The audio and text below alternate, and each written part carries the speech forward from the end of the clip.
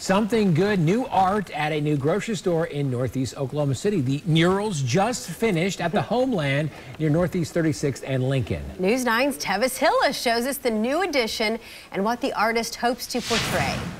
Well, this is one of the largest pieces here in Northeast Oklahoma City. For this artist, he really wanted to portray the feeling of home. The feeling of what people would see themselves in it. Artist Carlos Barboza is someone who's done 20 murals around the metro, but says this one really was a difficult piece. Me not being from the east side and not being African American, I was very, I knew that this was a large responsibility for me to kind of come in and do it, but it was people like J.B. Williams and Nikki Nice that it kind of encouraged me to do it.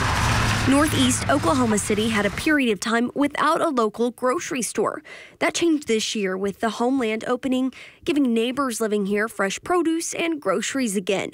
Now with this new grocery store and art, there's renewed hope for growth in the community. When you're trying to convey community, instead of painting 100 people, I thought this would be like a very interesting sort of visual cue to kind of say that all these hands are kind of wrapping around you and supporting you and taking care of you as a community would.